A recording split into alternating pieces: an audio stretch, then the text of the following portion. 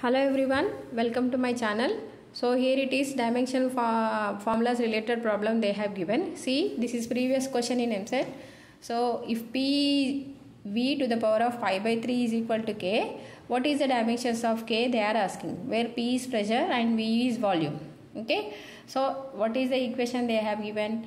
P v to the power of 5 by 3 is equal to k.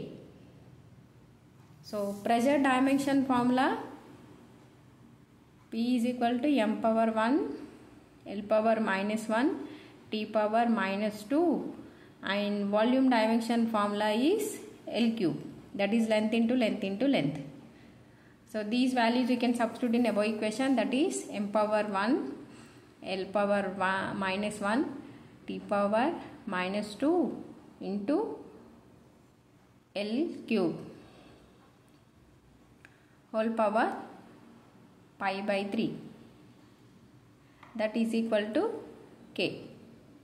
So the equation come to here, m power 1, L power minus 1, T power minus 2, 3 will be get cancelled in above equation, then remaining will be L power 5 is equal to k.